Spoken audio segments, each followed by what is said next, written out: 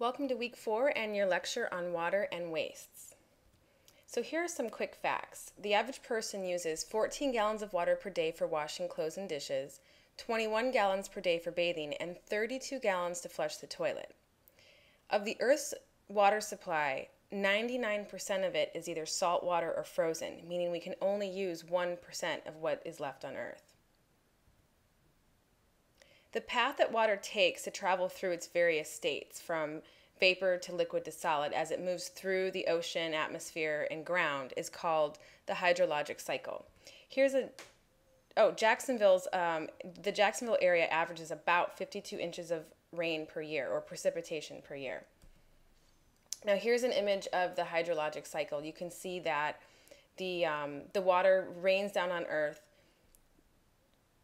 travels to streams and rivers and oceans and things, evaporates into the atmosphere, and then it goes through the whole process again. Transpiration, where you see here, is the evaporation of water from plants. So this is a little sidestep in the process. Sometimes the rain is absorbed by the plants and then they essentially sweat it out back into the atmosphere. Now, precipitation is the most accessible source of water, but groundwater makes up the majority of our water supply. Now, rainwater is the purest form of natural water, and about 95% of it is good enough quality to provide all of our indoor residential water requirements. Early societies depended more on rainwater than we do today. With the advent of centralized water treatment plants, rainwater collection really has become less common. But now, with sustainable technology, many subdivisions are being designed so that they can make use of rainwater for irrigation, rainwater collection, that sort of thing. So here's an example of a rainwater collection system. Here the water is collected as it falls from the roof, and then it's sent to this underground storage vessel. Now, acid rain or rain that has chemicals or air pollution can be an issue. Also can bird droppings and dust and things that that may be landing on your roof. So the steeper the roof, typically the more clean the water is going to be. And then usually rainwater will be used for things like irrigation, to flush the toilet, but it's not very typically used to drink unless you have a pretty strong treatment system. Tanktown is a company based in Dripping Springs, Texas, who has installed hundreds of rainwater systems locally and even produces its own bottled water from the rain that they call cloud juice. The water passes through a filter and then under an ultraviolet light so that it can be purified. And to simplify the maintenance, Tanktown actually keeps their filters above ground, concealed in buildings, as opposed to being underground. That way they can access them easier. And sometimes also behind landscaped walls so that they kind of blend into the atmosphere. So this entire system lets clients enjoy pure, clean water while conserving the natural resources and avoiding a big city water bill. The world's water usage has dramatically increased over time. We've gone from using about 10% of the supply in 1950 to 50% in 1980, and I can only imagine where we are today. The increasing population and consumption puts pressure on the clean water supply and then thus threatens world health and political stability. In addition to per person use of water, agriculture and industry use vast amounts. As a matter of fact, some people say that agriculture uses about 85% of the Earth's fresh water supply. Designers must pay attention and disregard extravagant landscape designs, water features, golf courses and swimming pools that have an inappropriate use of the water supply, especially if you're designing things in the desert or places where there's a limited amount of water. Now, potable water is the water that's safe to drink and cook with. It's free from any harmful bacteria and is carried from the public supply directly to homes and businesses in large underground water mains or pipes. Hard water is water that has calcium salts and can cause scaling and basically a buildup of these minerals on pipes. It makes soap scummy in the shower. So water softeners are often used to remove the calcium and magnesium salts by sort of an ion exchange system. The availability of clean water determines where people and businesses can be located and how many people can live in an area. Some places like Phoenix, Arizona have a limited water supply. So you can only give so many people water before you begin to run out. Now, the city water supply consists of various elements, first being the water main. The water main is basically a large pipe that carries the potable water from the municipal storage supply area to the buildings, whether they're commercial or residential. The service pipe is the pipe that's installed by the city or by the water utility and runs from the big water main to the building. Now, the water meter is the part that measures the amount of water that is taken in by the building from the service pipe. And this can also measure sewage disposal as well. There are two control valves. Here's a better example of the water meter. Here you can see an image of that. And so the city can take this cover off and kind of see how much you've been using.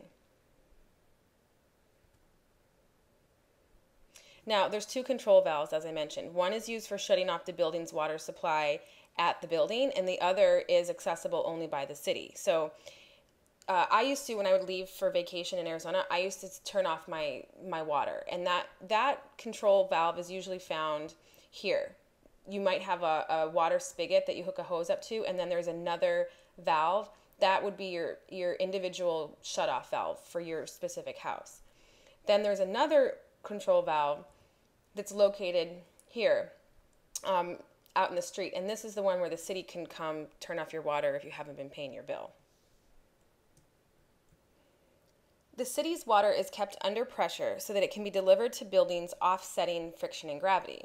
Once the water is inside the building, the pressure is changed by the size of the pipe. So it goes through the bigger pipe when it goes through the bigger pipe to the smaller pipe, there's more pressure. And that basically allows the water to defy gravity. Now, if the pressure is too high, then some pressure reducers and regulators can be installed on the fixture. That's why when you turn your water on, it kind of shoots out. That's that pressure. Now, this water pressure that's supplied by the city can only reach up to 6 stories. Buildings with more than 6 stories need to have a water supply tank on the roof, and so then gravity is used to distribute the water through the building. Here's an example of an old roof water supply tank in a big city. Wells should be dug deep enough to help ensure water quality. Here you can see that, like, this house has a septic tank. So there's this septic tank here. It uses this ground to drain it and to keep it clean. The fresh water needs to be really deep in the ground so that by the time anything gets down here, it's been purified by the rocks in the ground in between. So then once the well is dug, a pump will be used to bring the water from the well to typically a storage tank, and then it can be used in the residence as it's needed. Well water is definitely more reliable than rainwater storage, and typically it's cleaner. For indoor plumbing to be safe, it's necessary to separate the water supply from the waste. So we have two separate systems. We have the water supply system, which brings the clean, potable water into the building. And then we have the drain, waste, and vent system, which removes the waste from the building. This sometimes is also called the sanitary system. And then it sends this waste to the sewer below. In wood frame construction, the plumbing is located either in a floor joist or in wall construction spaces. So here you can see, before the drywall is applied, various drain, waste, and vent pipes or water supply pipes are included in the wall. For masonry buildings, there's no space inside between the blocks, so you must fur out the wall. Basically, that means you add wood studs to the wall to create a space in between the concrete and the wood to install the pipes. So there are two types of distribution. I mentioned before that the city water is pressurized, and then it uses this pressure to feed itself into at least 6 stories of a building. That's called upfeed distribution. Now, when the building is taller than 6 stories and there needs to be a storage tank on the top, this is called pumped up feed distribution. So you actually may install a pump. Sometimes when a toilet is installed, let's say in the basement floor where it's below the city's water main, you may also have to use a pump in that situation. There are various types of pipes. They can be made from copper, red brass, galvanized steel, and plastic. Now, steel pipes are strong and inexpensive, but they can corrode and spring leaks. They only last about 20 to 50 years. Red brass are the most expensive types of pipe, and very good, but they're very good with corrosion resistance. Copper pipes have very good corrosion resistance, and they're twice as expensive as steel, but they're easier to assemble and they last twice as long. These are joined with a solder rather than having threaded connections, so they actually become one pipe. This eases installation. It also allows the pipes to be thinner because no threads have to be built into the thickness and offers then less friction.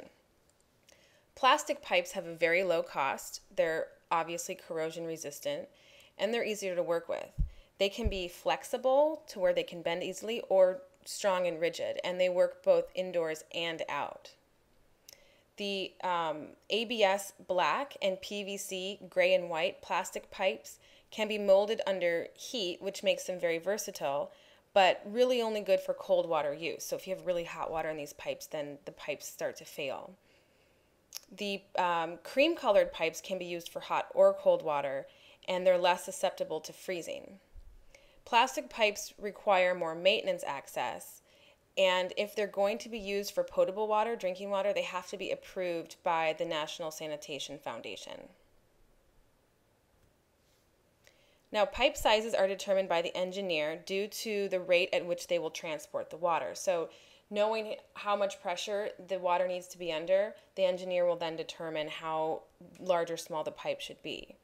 The interior designer should provide the engineer with the type and number of fixtures as soon as possible so he can then determine the pipe size.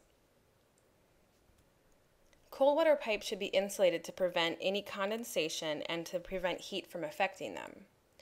Hot water pipes are insulated to prevent heat loss. They should never be closer than 6 inches to each other so they don't exchange heat. And water pipes on the outside walls may freeze in cold climates, so you should avoid locating fixtures on exterior walls. Hot water pipes in commercial situations where you have an ADA sink where someone would need to wheel under with their legs must be insulated to prevent burning. Roughing in is the process of getting all the pipes installed, capped, and pressure tested before the fixtures are installed. The rough-in dimensions for every fixture are available by the fixture manufacturer, and the interior designer should give these to the contractor or subcontractor as soon as possible. So this is an example of a rough-in sheet from Kohler. And as soon as you specify your plumbing fixtures, you can print these out and just pass these on to your contractor. DHW, or domestic hot water, is used for bathing, washing clothes and dishes, but not for heating spaces typically. It's also then supplied by some type of water heater. Now, here are the various temperatures required for hot water. Anything above 140 degrees can cause pretty serious burns, and codes will regulate water temps. This is not really something that you have to be too concerned about. These are the general types of water heaters on the market. We'll kind of go over these here for a few minutes. A solar water heater raises the temperature of the water before it hits the water heater, so less energy is used, and it can cut the average water heating bill by 40 to 60%. These are really typical of those water heaters I was mentioning on the roofs in all the houses in Greece. So this is the solar panel. The water is stored here, and then it's fed to the hot water system when the tap is turned on. Okay, so I know I promised you one video that was 25 minutes long, but YouTube made me split it in half. So click on the next link in your eCompanion site for part 2.